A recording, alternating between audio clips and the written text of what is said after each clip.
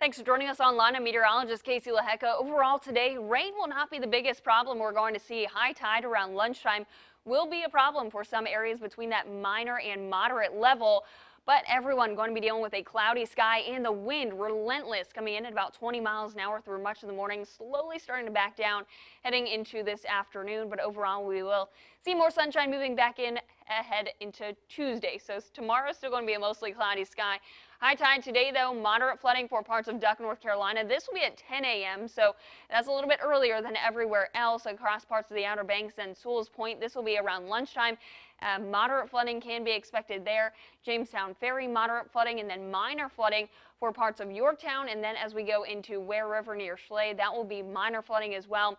That will be around lunchtime, and for Kip to Peak will be at that moderate level as well.